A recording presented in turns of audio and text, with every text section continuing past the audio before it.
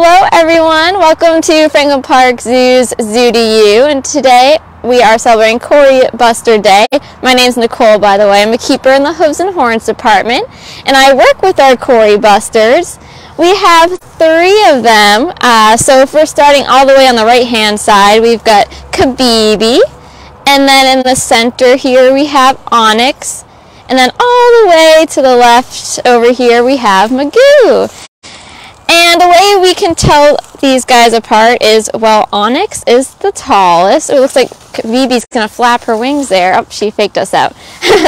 So, our male, and he stands the tallest, which is typical for an adult male Cory Buster. They can be up to 2 times the size of a female, so it's pretty impressive.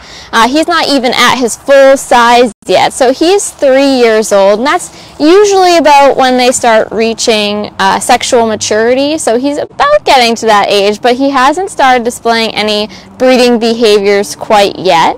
And then our 2 females, like I said, are a little bit smaller.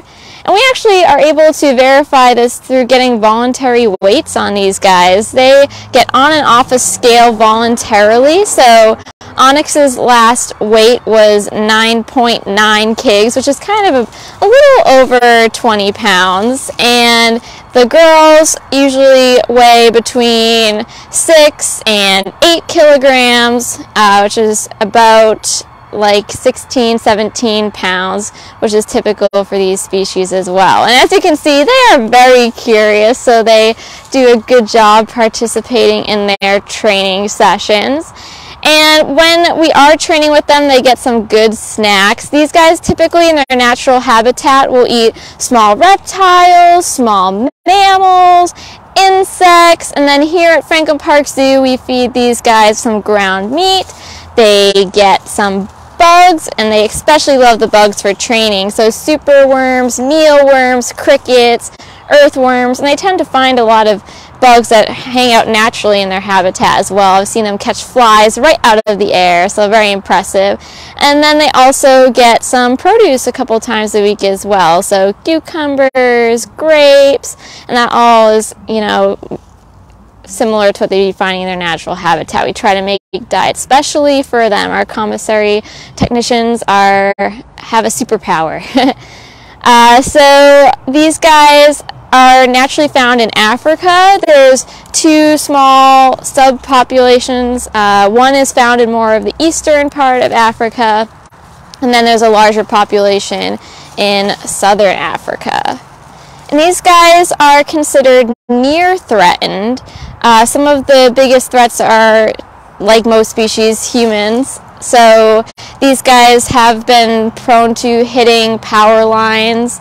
They also are poached for their feathers. So here at Franklin Park Zoo, we actually collect their feathers. You can see a couple have naturally fallen off their bodies in their habitat. So we can actually collect them, and we work with the Cory Buster Feather Project, which collects feathers and distributes them to fishermen so they can build their lures, and that way they don't have to poach Cory Busters in their natural habitat. So we are happy to help in that way. And in general, Franklin Park Zoo does support a couple conservation programs in Africa that will naturally not just benefit, say, the giraffes, but also the Cory Busters who kind of live in the same area. These guys are typically found in grasslands, so they will be found kind of in the plains, open spaces, and then maybe they'll nest in some tufts of grass. Look at that handsome male bird there. So you can see he's puffing out his feathers there, and that could be an excited behavior, or that could be a little bit of a breedy behavior. So males will actually, during breeding season, expand their necks just like he's doing now, and they'll make a low booming call, and that's to attract the females. And typically they're solitary until they pair up during breeding season, and the male will actually breed multiple females. So he wants to be nice and big for breeding season, so they'll actually get even heavier during that time as well, so they can better protect their area and patrol. species we're looking at? Martha was wondering. Oh yes, these guys are Cory bustards. So there's a couple of different types of bustards. They're most closely related to the Arabian bustard, but there's also an Australian bustard, and they vary in size, but they kind of all have that similar shape. And you guys are looking at Magoo right now, who's our oldest. I think she's 13 years old. Cory bustards can live into their 20s, like mid-20s in human care. We actually don't know how old they can live in their natural habitat. There's not a lot of studies that have been done on these guys, so we're really happy to be able to provide support to the species and also the species survival program. You may have heard about the species survival programs in some of our other zoo to use, but that's basically a coordinated effort between zoos and aquariums to match make birds and create appropriate social structures and also keep a genetically diverse population. So we do have these birds to breed, but we don't have a recommendation just yet, so we won't be having any chicks soon, but the girls do lay eggs. They lay generally 2 eggs per clutch, so clutch is just a group. So maybe they'll lay an egg one day, and then 2 days later they'll lay another one, and then they'll sit on their eggs and they'll incubate for 23 days, I believe, and then the eggs will hatch. When the eggs hatch, the chicks are what you call precocial, which means they are up on their own. They can move around, follow their mother around, and the mother will help them feed. So pretty interesting birds there. I mean, a question about, are they trainable? They are trainable. They aren't the most trainable animals that I work with, but they do participate in training. You can see they're very curious. They're seeing what we're doing. They tend to really enjoy bugs, so I use that as their reinforcer. So every time they do something good, they get that in return. So they're learning what a station is, and basically we use frisbees, and I line them up on the fence, and each bird has their own colored frisbee that they stand in front of, and that way I can divide my time equally between each bird. Or if we had to medicate someone, it makes it a little bit easier to separate them.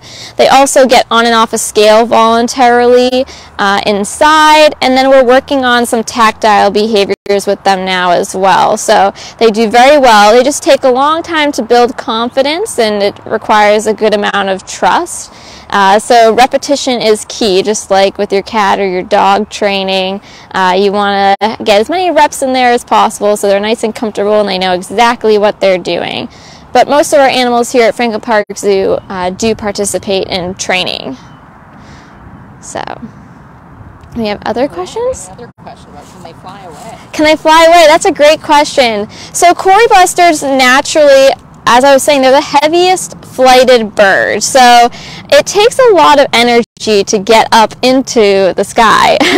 So their typical defense is going to be to run, but they are able to fly. It's not necessarily the most graceful thing to witness when they're first taking off, but it is very impressive. They really will only fly off if they're startled. Sometimes they'll do very small migrations, so they'll fly maybe to find food if they're not having luck in their current location, or if they're looking for water.